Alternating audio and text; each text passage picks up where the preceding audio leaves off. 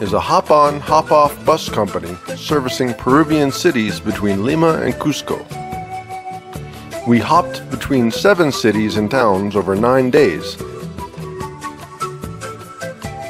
passing through ocean, desert, and mountains along the way. After an overnight bus, we arrived before dawn of day 5 in Arequipa.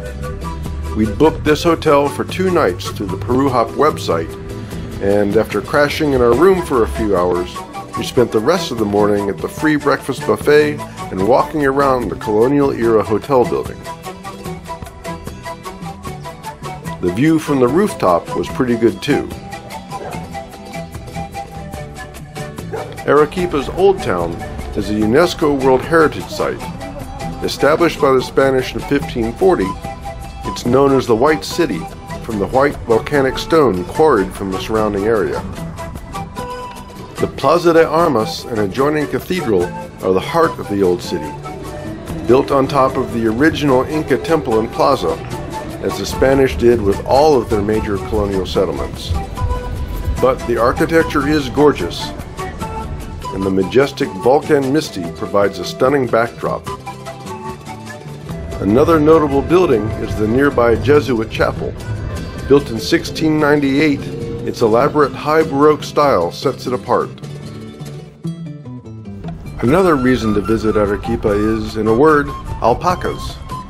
Quechua women in town earn money by letting you hold baby alpacas. They are so adorable and their wool is so soft. But Alpaca World on the edge of Old Town gives a much better understanding of alpacas, llamas, and their wild cousins, huacanos and vicuñas. Originating in what's now the American West 40 to 45 million years ago, camelids spread west to Asia and Africa and south to the Andes Mountains. Domesticated over 5,000 years ago, llamas and alpacas are integral to the Quechua way of life, used for labor, food, and clothing. Wool is sorted by hand,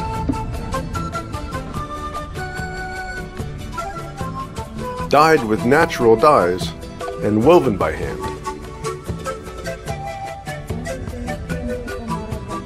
The items for sale in the shop after the tour are gorgeous and expensive.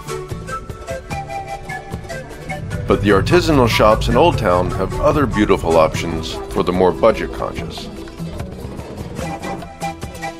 Day 7 of our Peru Hop adventures started before dawn, and we were back on the road as the sun rose behind Volcan Misty.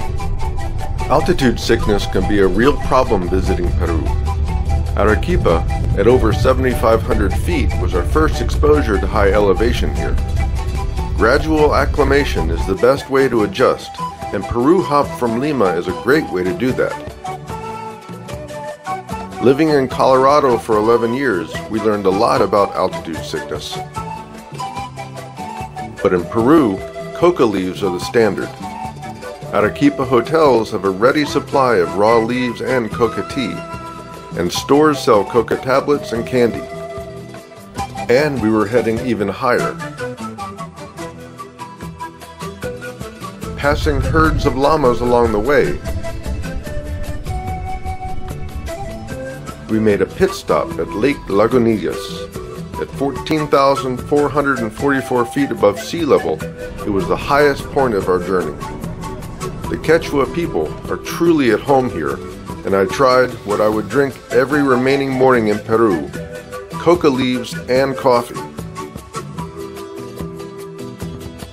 Moving on, we descended into the Andean Plateau, the most extensive high-altitude plateau on Earth outside Tibet. It's the domain of llamas, alpacas, and the Quechua, who all have genetic adaptations to the very low oxygen environment. Our destination was Puno, the largest city on Lake Titicaca. The largest lake in South America, Titicaca straddles the Peru-Bolivia border. We went straight to another tour that we had booked through Peru Hop, though I had actually booked the wrong tour weeks before, but we were able to change it with the help of our on-bus Peru Hop guide. At 12,500 feet surface elevation, Titicaca is the highest navigable lake in the world, and the lake is a key part of the lives of the people around it. And our local boat guide made clear that it's pronounced Caca and not Caca.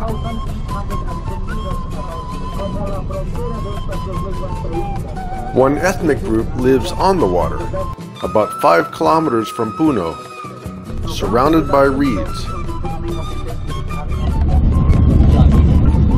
The Uru people live as they have for over 1,000 years, on hand-built floating islands. Their origin is shrouded in legend. Supposedly they came from the Amazon rainforest and were never welcomed by the Quechua and others who were already here, so they moved onto the water as protection from their hostile neighbors. Several hundred Uru people live on about 100 islands, and they rotate which ones receive tours. We were the guests of the president of one island, and we got a demonstration of how their homes are built. Using reeds harvested from the surrounding area, these islets last around 25 years. And while they're sturdy enough, for sure, they are clearly floating. We were then invited into one of their homes. The Uru have cell phone service and solar power with some battery storage, but they live a subsistence existence. One family per hut, and tourism is the primary source of money. We boarded one of their ceremonial reed boats and had a musical send-off from some of the women.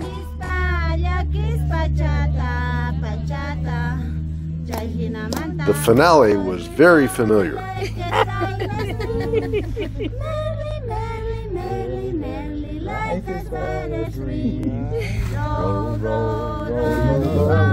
After a short tour of the area, we docked at another island that had more substantial houses, a water tower, and outhouses.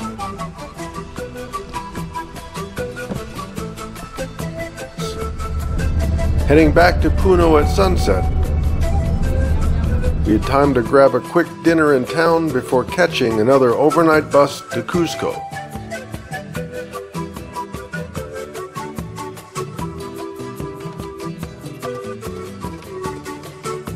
Ending our Peru Hop adventure, but not our time in Peru.